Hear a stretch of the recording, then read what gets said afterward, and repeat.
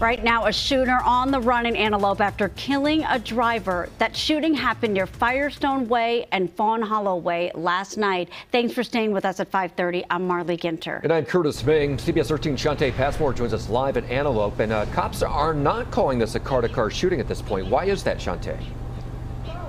You know, Curtis, that was the very first question I asked authorities. Was this a car-to-car shooting? But investigators believe that the shooter got out of their car before pulling up on the victim and his girlfriend. And then later they believe the victim drove into this car right here before hitting that wall.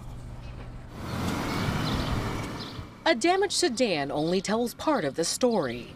I'm hoping that it was just an isolated incident. At first, Sacramento Sheriff responded to a crash near Firestone Way and Fawn Hollow Way.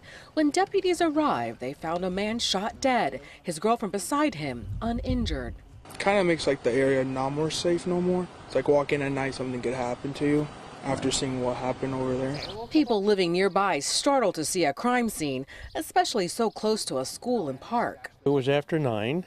The house kind of lit up with all of the lights on the police cars. But this is surprising. We don't normally have this kind of stuff happening. Sacramento Sheriff said the shooter drove a dark sedan, pulling up next to the victim's car while he drove, later crashing into another car and this wall. It's just strange. I've lived out here for so long. We've never experienced anything like this before.